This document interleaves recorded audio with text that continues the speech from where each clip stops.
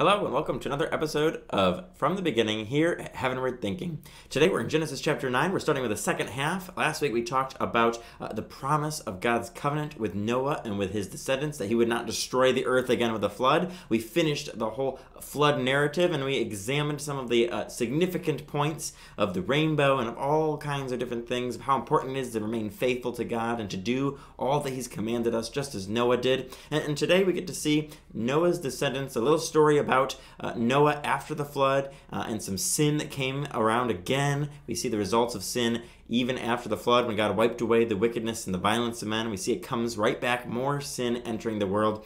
And then we're going to get to see kind of the table of nations and then get ready to prepare ourselves for the Tower of Babel and the spreading out of humanity and the confusion of our languages. And all that's going to really come about in the next couple weeks. But here we're going to start in Genesis chapter 9, starting in verse 18 today. It says, "The sons of Noah who went forth from the ark were Shem, Ham, and Japheth. Ham was the father of Canaan. These three were the sons of Noah, and from these the people of the whole earth were dispersed. Noah began to be a man of the soil, and he planted a vineyard. He drank of the wine and became drunk, and lay uncovered in his tent. And Ham, the father of Canaan, saw the nakedness of his father and told his two brothers outside. Then Shem and Japheth took a garment, laid it on both their shoulders, and walked backward, and covered the nakedness of their father. Their faces were turned backward, and they did not see their father's nakedness. When Noah awoke from his wine and knew what his youngest son had done to him, he said, 'Cursed be Canaan, a servant of servants shall he be to his brothers.' He also said, 'Blessed be the Lord, the God of Shem, and let Canaan be his servant. May God enlarge Japheth, and let him dwell in the tents of Shem, and let Canaan be his servant.' After the flood, Noah lived 350 years. All the days of Noah were 950 years, and he died." So from this passage, it's a less familiar passage than the flood narrative that we just went through, but it's an important one because it once again shows us the problem that we're still dealing with in the world of sin. Even though God removed the wickedness of the rampant, raging wickedness of mankind through the flood by destroying every living thing other than Noah and his family and the animals that God sent to Noah 2 by 2 to go on the ark, male and female. Other than that, he destroyed the rest of the earth. And yet we still see the effects of sin. There's still a sin-cursed world. Because of our sin in the Garden of Eden, sin and its effects would still continue. And we see that right after, immediately after the account of Noah and the awesome account of how he gives praise and glory to God and how God creates a covenant with Noah and his descendants.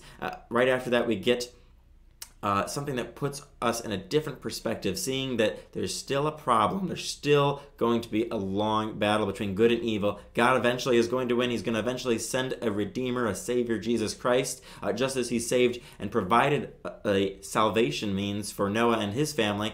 One day, he is going to do the same, and he did that through the person of Jesus Christ on the cross in the New Testament. But still here in the Old Testament, we're going to be dealing with a lot of the effects of sin, and it's going to get worse again as we go throughout it. But here, right away, we get an account of sin still being a problem, and we see different actions by different people. Noah decided to get drunk on wine, which is a problem throughout Scripture. Scripture tells us not to get drunk on wine. It doesn't say that wine's bad. It says that we're not to be getting drunk because that leads to problems. And we see here that it leads to a problem, that Ham, the father of Canaan, saw the nakedness of his father and told his two brothers outside. Rather than honoring and respecting his father, he didn't do that. He disrespected him. And fortunately, the two other brothers, Shem and Japheth, took a garment, laid it on their shoulders, and walked backward and covered the nakedness of their father. They did the right thing. They respected their father, which forms a basis for what we're going to see when we get to the Ten Commandments of how important it is to honor your father and mother and not to disrespect them.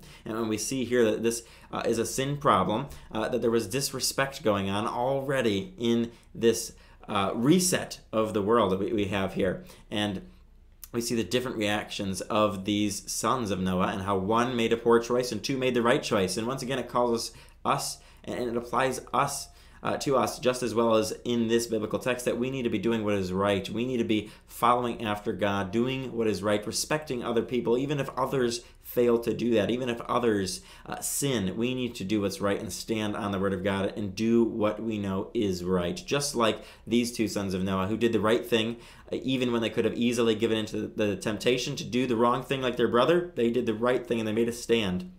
And we're going to see that all throughout Scripture as we continue to go on. People making stands even when those around them fall, even when those around them sin and try to get them to do the same thing they're doing.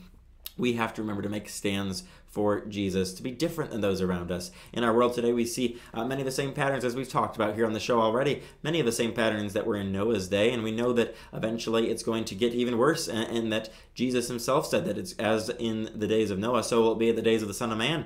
And we have to realize that things are going to continue to get worse in this world, but as Christians, our ultimate hope is in Jesus Christ and in the world to come, the new heaven and the new earth. So we need to be willing to make stands even when the world is so dark. We have to shine the light of Christ. Just as these two sons did the right thing, so we have to do the right thing in our own lives. And at the very end, there's another thing that stands out to me in this chapter. In verse 28, just a short verse, and then 29, also short. After the flood, Noah lived 350 years. All the days of Noah were 950 years, and he died. So we see that Noah lived a long time after the world had the reset, after the flood, after that great catastrophe in our history, that whole reset that came about because of our sin, God putting an end to the crazy wickedness and violence that we saw in chapter 6, 7, and 8. We saw the flood account, and we finished off in chapter 9 with that. And then we see that we have that reminder, just as we had back in chapter 5 when we had the passage of descendants after Adam, and we had, and he died, and he died, and he died. We had that that repeating phrase that continued to repeat.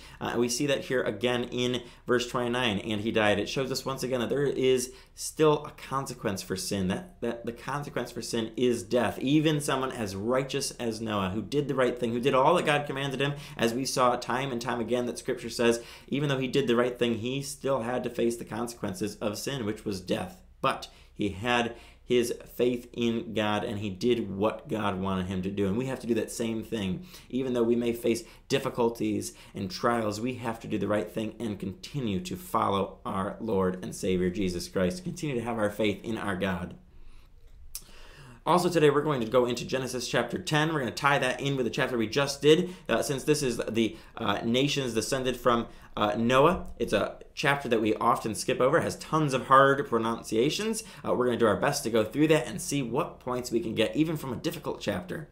So starting in verse 1 of chapter 10, these are the generations of the sons of Noah, Shem, Ham, and Japheth. Sons were born to them after the flood. The sons of Japheth, Gomer, Magog, Madai, Javan, Tubal, Meshech, and Tyrus. The sons of Gomer, Ashkenaz, Riptha, and Togarmah. The sons of Javan, Elisha, Tarshish, Kittim, and Dodanim. From these the coastland people spread in their lands, each with his own language, by their clans in their nations. The sons of Ham, Cush, Egypt, Put, and Canaan. The sons of Cush, Seba, Havilah, Zabta, Ramah, and Zabteka. The sons of Ramah, Sheba, and Dedan. Cush fathered Nimrod. He was the first on earth to be a mighty man. He was a mighty hunter before the Lord. Therefore it is said, like Nimrod, a mighty hunter before the Lord. The beginning of his kingdom was Babel, Erech, Akkad, and Calneh in the land of Shinar. From that land he went into Assyria and built Nineveh, Rehoboth, Calah, and Rezin between Nineveh and Calah. That is a great city. Egypt fathered Ludim, Ananim, Lehabim, Naphtali, Pathrisum, Chalzuhim, from whom the Philistines came, and Caphtorim. Canaan fathered Sidon, his firstborn, and Heth, and the Jebusites, the Amorites, the Girgashites, the Hivites, the Arkites, the Sinites, the Arvadites, the Zemarites, and the Hamathites. Afterward, the clans of the Canaanites dispersed, and the territory of the Canaanites extended from Sidon in the direction of Gerar as far as Gaza, and in the direction of Sodom, Gomorrah, Admah, and Zeboim, as far as Lasha. These are the sons of Ham, by their clans, their languages, their lands, and their nations. To Shem also, the father of all the children of Eber, the elder brother of Japheth, children were born. The sons of Shem, Elam, Asher, Arpachshad, Lud, and Aram. The sons of Aram, Uz, Hul, Gether, and Mash. Arpachshad fathered Shelah, and Shelah fathered Eber. To Eber were born two sons. The name of the one was Peleg, for in his days the earth was divided, and his brother's name was Joktan. Joktan fathered Almadad, Sheleph, Hazarmaveth, Jarah, Hadaram, Uzal, Diklah, Obal, Abinamel, Sheba, Ophir, Havilah, and Jobab. All these were the sons of Joktan. The territory in which they lived extended from Mesha in the direction of Sephar to the hill country of the east. These are the sons of Shem by their clans, their languages, their lands, and their nations. These are the clans of the sons of Noah, according to their genealogies, in their nations, and from these the nations spread abroad on the earth after the flood. So see here in Genesis chapter 10, we have a whole list of the nations descended from Noah, his sons. We see all of that and how they're going to eventually disperse throughout the land. And we see here that they're doing at least one of the things that God commanded mankind to do, which was to multiply and increase greatly on the earth. Part of the subduing the earth, part of that creation mandate to rule over creation, part of that was to multiply. And we see that here as Noah's sons had even more sons and daughters, and they had all of these generations after them, and how they formed great nations. And we see here some notable people that are talked about, like Nimrod, the mighty hunter before the Lord. And even though we don't get great details about some of these people, we do get some details and highlights of mighty cities that they built, and of lands and nations that we know and that are referenced throughout Scripture, and that become very important in later chapters of Genesis and Exodus and all throughout the Old Testament and New Testament. And we see here the beginning of nations that is going to come into a huge play in Genesis chapter 11, when we have the Tower of Babel, and when mankind is forced to spread across the world and fill the world as they were commanded to increase and to fill and spread and to multiply throughout the world, not just stay in one little section, which we'll see that caused some severe problems, and God had to come down and confuse the languages of mankind so that they would do what he said, that they would obey and listen to him rather than try to do things for their own. They tried to substitute man's authority and man's word for God's authority and God's word. And once again, we've talked about that many times here at From the Beginning on Heavenward Thinking. We have been talking about there's two concepts that are always at battle. They're at battle in our world. They were at battle in Genesis. It's either God's word, God's authority, or man's word and man's authority. And that's the two concepts that are always in conflict, always doing battle. That's why we see huge divides between Christianity and the secular world, and we wonder why they're not living the way we want them to live, or the way that we think they should live, or that they should know how. Well, they have a different basis than us. They have man's word and man's authority. So we shouldn't be surprised when we see all kinds of behaviors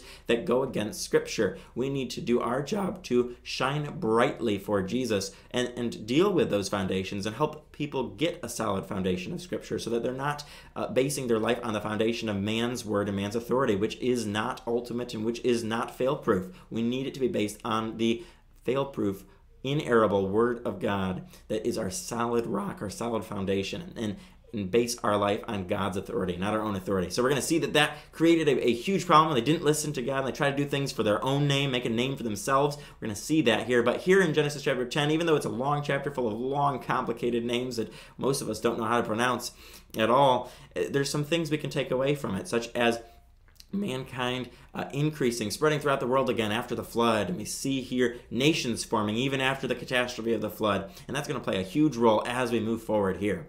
So I hope you've learned something from this show on Heavenward Thinking. We encourage you to watch the other shows if you've missed one from the beginning, and to really read your Scripture, get in the Word, make sure you're reading it for yourself, studying it. It's hard work in some of these chapters, like Genesis chapter 10, but it's still worth it even in these complicated chapters. It's worth it to really study the Word of God, because all of it is useful for teaching. All of it is useful for growing yourself spiritually in the Lord and in the knowledge of His Word. So I'd encourage you to do that, and then join us next time for another episode of From the Beginning here at Heavenward Thinking.